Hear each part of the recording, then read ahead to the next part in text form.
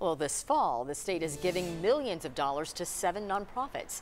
Their job is to make sure that money goes directly to families in need. 10 News reporter Grace King spoke with the United Way of Greater Knoxville about their plan to help more people. It's $25 million injected into the Knoxville community for our needy families so that we can help get them to a place of security and self-sufficiency. At the United Way of Greater Knoxville, community input is driving their plan. The things that came up in those conversations were the things that we're all familiar with: stable housing, quality early child care and education, food security, and transportation. The money to help comes from the state's TANF fund, which is temporary assistance for needy families.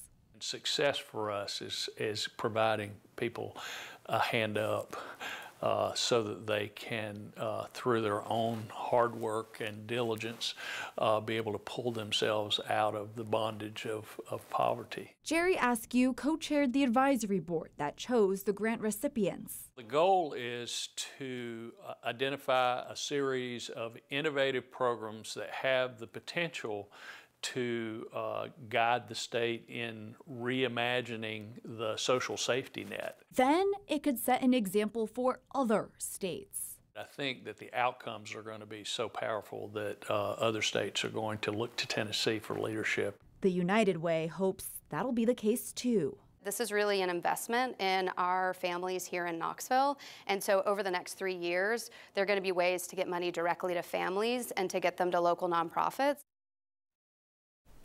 There are 6 other recipients across the state, including one in the Tri-Cities.